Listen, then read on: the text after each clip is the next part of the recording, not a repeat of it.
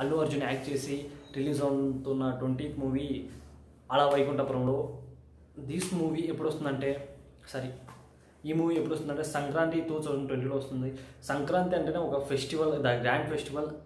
కుటుంబ సభ్యులు అందరూ ఒకటి చేరే ప్లేస్. అండ్ ఈ టైంలో రిలీజ్ అవుతుందంటే అది ఒక ఆల్మోస్ట్ చెప్పేస్తారు ఫ్యామిలీ ఎంటర్టైనర్ అని.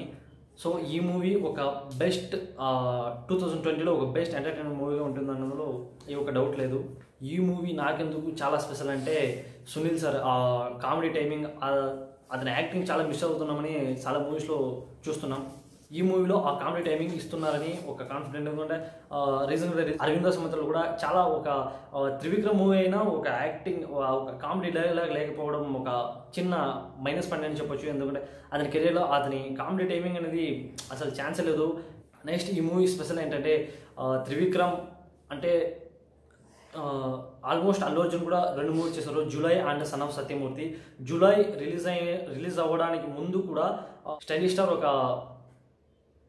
ప్లాట్ఫామ్లో ఉండేటప్పుడు జూలై వచ్చి ఒక ప్లస్ పాయింట్ ఇచ్చి ఒక హిట్ కొట్టి అతని కెరియర్ని ఒక బూస్టప్ చేసిందని చెప్పొచ్చు. అలాగే son of Satyamurthy comedy dialogue plus Brahmanandam sir and Ali, ఇతను మొత్తం ఆ ఒక టీమ్ సెట్ చూస్తుంటే అలా ఒక ఎంటర్టైన్మెంట్తో వెళ్ళిపోతుంది. Music director SS Thaman. ఇప్పటికీ ఒక మ్యూజిక్ డైరెక్టర్ హిట్ ఏ ఒక్క మూవీ చేసినా హిట్ ఇస్తుందంటే అది ఎస్ఎస్ తమనే. ఎందుకంటే తెలుగు ఇండస్ట్రీలో అంతవరకు ఏ ఒక్క మూవీ తీసుకున్నా మ్యూజిక్ ఒక మూవీ రిలీజ్ అవ్వడానికి ముందు మ్యూజిక్ ఆడియన్స్ని అట్రాక్ట్ చేసిందంటే ఆ మూవీ ఆల్మోస్ట్ హిట్ అయిందంటే.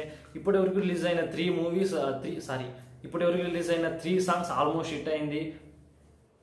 మిలియన్స్ వ్యూలో రికార్డ్స్ అన్ని చేస్తుంది. బీజిఎం అసలు ఛాన్స్ లేదు. ఎందుకంటే సాంగ్స్ ఎంత బాగుందంటే ఆ బీజిఎం కూడా ఏ ఒక్క తక్కువగా లేనంత వరకు ఉంటుంది. స్టైలిష్ స్టార్ తీసుకున్నామంటే ఆల్మోస్ట్ ఒక హ్యూజ్ ఫిట్నెస్ కానీ ఒక చాలా టైం తీసుకొని రిలీజ్ అయిన మూవీ నా పేరు సూర్య నా ఇల్లు ఇండియా. ఈ మూవీ ఎందుకు ఫ్లాప్ అయిందో నాకు ఇంతవరకు తెలియదు. అంటే తెలియడం అవసరం కూడా లేదు. ఎందుకంటే ఆ మూవీని ఫస్ట్ షో థియేటర్లో చూసిన చాలా ఎంజాయ్ చేసిన మూవీ అంటే నా పేరు సూర్య నా ఇల్లు ఇండియా.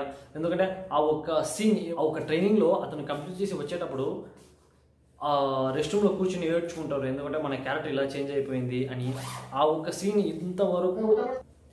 ఇంతవరకు ఏ ఒక్క అల్లు అర్జున్ మూవీలో కూడా చూడలేని యాక్టింగ్, ఆ ఎమోషన్స్ అంత నిండి ఉంది. ఇంత కలిగి అసలు అంత ఎంజాయ్ చేసిన మూవీ ఎందుకు ఫ్లాప్ అయిందో.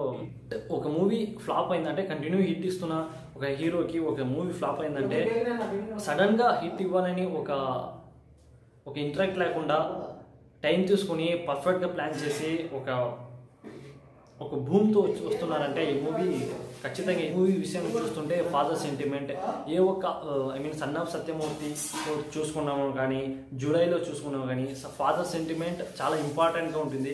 అలాగే ఈ మూవీలో కూడా టీజర్ చూస్తుంటే వస్తుంది ఫాదర్ సెంటిమెంట్ ఖచ్చితంగా ఉంటుంది అని. చాలా బాగుంది అంతే.